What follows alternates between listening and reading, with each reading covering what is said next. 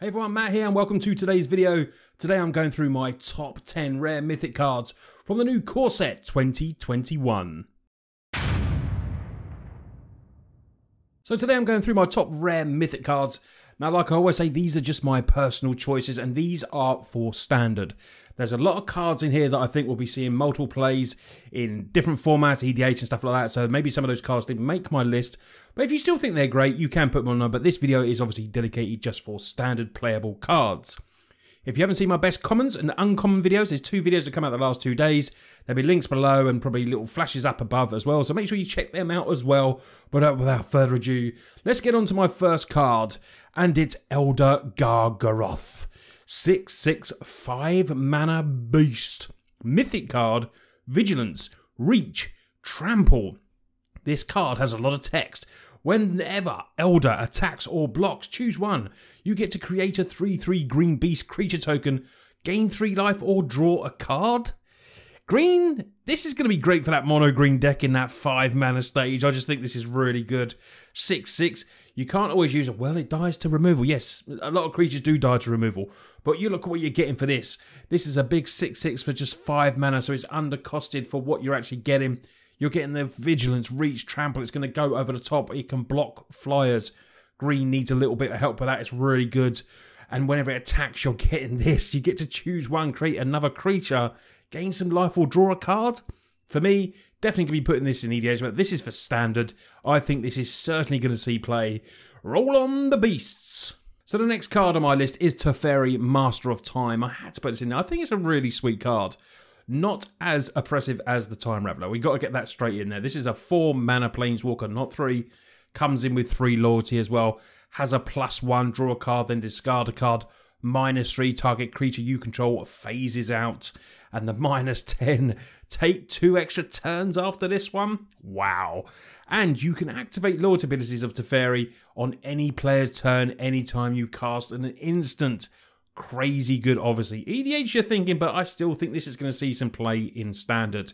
It's a card drawing engine as well. Draw, discard, and if you can get to that -10, oh, that'd be sweet. Maybe get an Elder Spell in there and get opponents, obviously Planeswalkers, and tick this up as quickly as you can.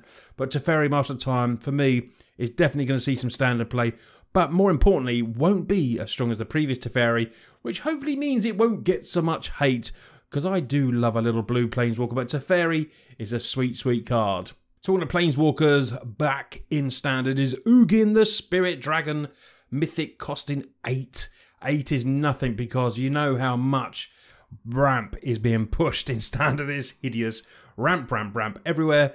This is a game-winning Planeswalker though. +2, deals 3 damage to any target. The -X, exile each permanent. With coveting because exile less it's 1 or more colours as well. It's a board sweeper. It gets rid of everything though. It's permanent. The -10, gain 7 life, draw 7 cards, put 7 permanent cards from your hand onto the battlefield. Wicked. Get this up, ticked up, do the -10. It's going to be fun. Comes in with 7 loyalty as well because it does cost 8 mana, but it's going to be so easily played before that 8th turn. It's going to be ramped in super, super quick. If anyone has worked out how quick you can get an Ugin in with the new cards, let me know in the comments below. Talking of ramp, Azusa, Lost But Seeker. What a great reprint this was. You may play 2 additional lands on each of your turns. Wicked. A 1/2, it is legendary, but only costs 3 mana. You definitely should be able to get this down earlier and then just play those lands. And what I'm saying about with Ugin, ramping in. Mono green ramp, Bant ramp, all the ramps are going to be loving this card. And loving Ugin as well. Azusa is certainly going to see play, and it's a very, very welcome reprint. Now we go to red. This could see play in other formats, but it's going to be seeing play in standard. It's Chandra's Incinerator. It costs 6, apparently. Don't think it's ever going to cost 6, though. It's a 6/6 elemental. It costs X less to cast, where X is the total amount of non-combat damage dealt to your opponents that turn. Shock them, do everything, do anything, you know, maybe have Calamity in there, then just play this. This is going to be absolutely amazing. It has Trample as well for this red card, amazing. Whenever you source you control deals non-combat damage to an opponent, the Incinerator deals that much damage to target creature or Planeswalker that player controls as well. This card is going to be an absolute house for red and maybe Gruul and everything else in between. It's going to see play. It's an absolutely amazing card for me, and it's definitely in the top 10 rares for standard for me. We get some protection from Shatter the Sky and all those mass removal spells. Heroic Intervention is back and it lowers the price, which is really good because this was getting really out of hand. It was like close to $20. Permanents you control gain hexproof and indestructible end of turn, instant speed, 2 mana. Well, Green's getting a lot of love. Green is getting a lot of love in these, future sets. People will say it's Simic in total, but, Heroic Intervention is going to be a sweet, sweet card.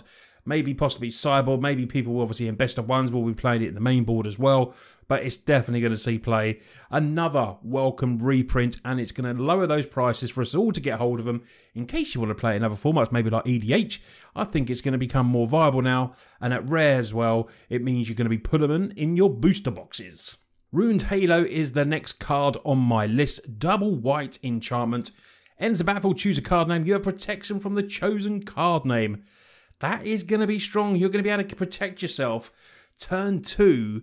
Control probably going to be in the sideboard. Still, that's going to be, it's still going to see play though. It's going to give you protection from any sort of card name, which means you can't be targeted, dealt damage or enchanted by anything with that name. You could even banter opponents and maybe put it on their thought erasures or something like that.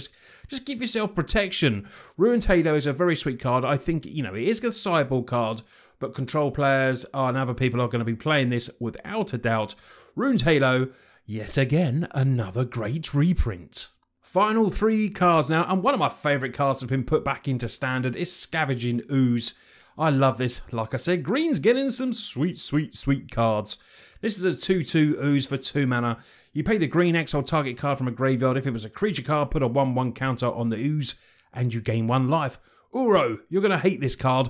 We can get this down turn 2. You can then play your Uro turn 3, and then we can exile it next turn. Absolutely amazing. Scavenging Ooze is going to do serious work. Sideboard, probably main board as well. There's going to be lots of decks that are playing green that will just play Scavenging Ooze because it's just value. It's a great card. I've played it in Modern as well, and it's definitely going to see play back in Standard. So number 2 on my list, although these weren't in any specific order, Veto Thorn of the Dusk Rose. 1/3/2 and a black vampire cleric is legendary. Whenever you gain life, target opponent loses that much life. That is amazing. A Revitalize where you draw a card and gain 3 life could be a kill spell. Amazing. 3 double black creatures you control gain lifelink until end of turn. 1/3 good stats as well. This is a brilliant card. I am going to be building a life gain deck, and I'm going to be winning games with a Revitalize just because I love that card as well. This is a really, really sweet card. Love the art on it as well. Veto Thorn of Dusk Rose. Although this is definitely going to be standard playable, I think I'll be using this as a little commander. Veto Thorn of Dusk Rose, great card, and is in there as a top rare for me from Corset 2021.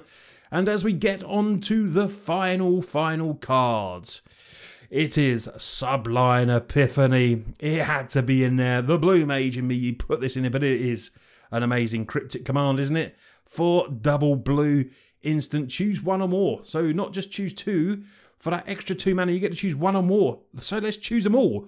Counter target spell, counter target activated or triggered ability. Return target non-land permanent to its owner's hand. Create a token as a copy of a target creature we control, and target player draws a card. This card is bonkers. This card is amazing. I love this card. I need to get this in all my decks. Standard play without a doubt. Don't worry about that 6 mana. It is going to be an amazing card. I definitely want to pick some of these up. I love the versatility of it. You can choose 1 or more, so it doesn't always have to be to counter that target spell. You can create a token at end of turn, maybe draw a card, return a permanent. This card just has so much. I just love it. I just absolutely love it. It's the perfect card. And definitely, I think, like Shark Typhoon was my favourite card in the previous set, I can definitely see this being my favourite card from the set.